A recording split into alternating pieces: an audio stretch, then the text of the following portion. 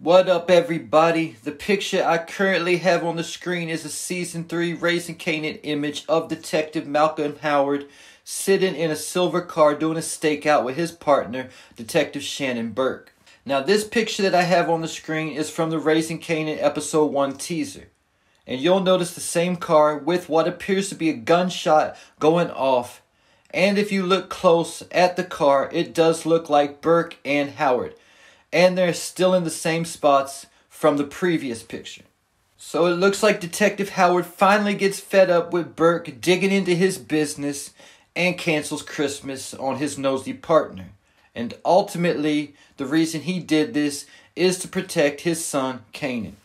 Because Burke had started to figure out all of Howard and Brock's past secrets.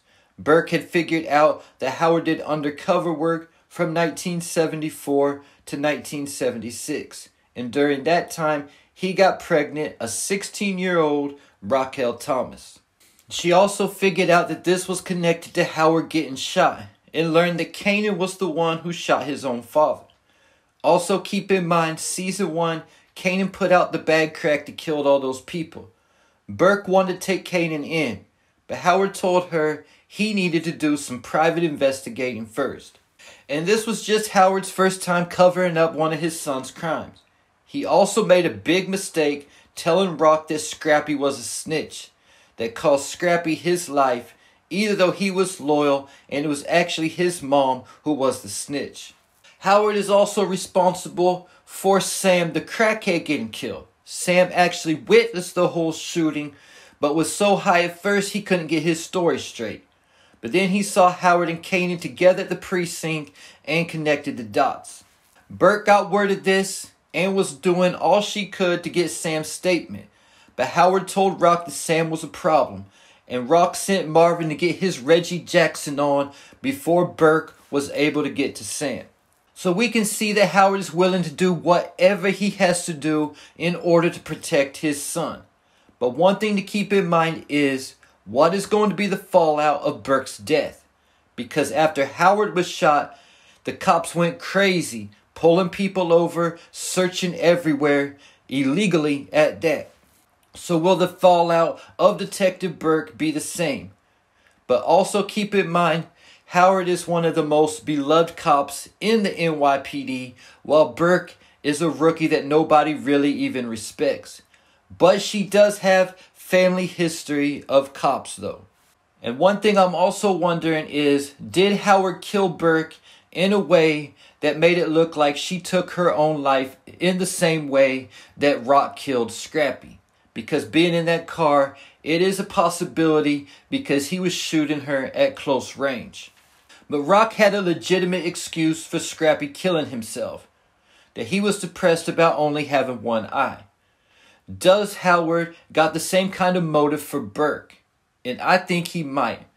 Also keep in mind that there's also another promo clip out there of Burke being questioned by Internal Affairs. During this conversation, they are again putting the blame on her for Nicole's death.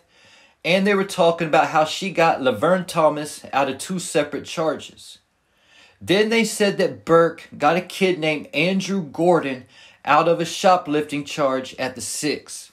Now we know about Nicole and we know about Jukebox.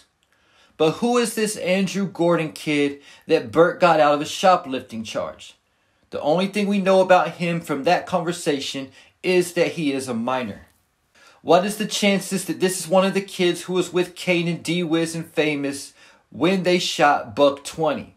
Because we haven't seen anything from those kids since. And Burke gets the kid to snitch on Kanan. That might not be the exact kids or the exact story, but it does seem like that would be her motive for getting a kid out of a shoplifting charge, trying to get more information about something. But anyway, Howard could possibly use the fact that Burke was under investigation to make it look like she took her own life. Also keep in mind at the end of Season 2, Burke was roughing up Kanan, questioning him, and she was even about to take him into custody by planting some crack on him before Kanan knocked her over and ran off. When he ran off, he went to tell Howard what was going on, and Howard wanted to talk to Rock about it.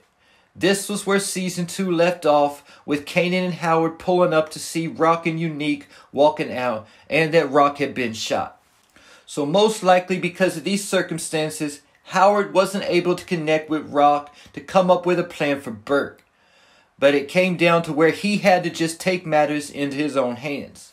Also keep in mind that in season 2, Howard had rededicated his life to Islam, and he was trying to do the best he could after getting a second chance at life.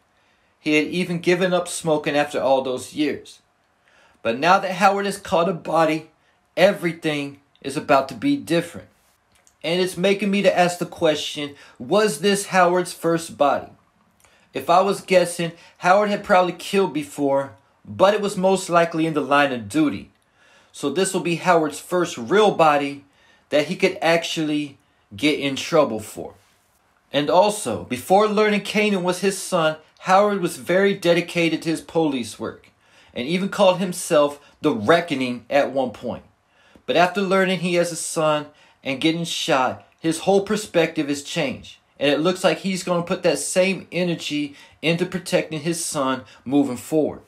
And this could be a major piece for Kanan moving forward as he moves up the ranks in the drug game, to have a detective on his side. But only if they can keep their relationship secret and Howard survives that long. Because I do feel like he still has a target on his back from Rock. But I also think Howard is going to be around for a minute, because one thing about Kanan from OG Power was that he was always playing chess in his spare time. So far in Raising Kanan, we only see Kanan playing video games. But keep this in mind, that when Kanan was at Howard's, Howard had a chessboard on his table.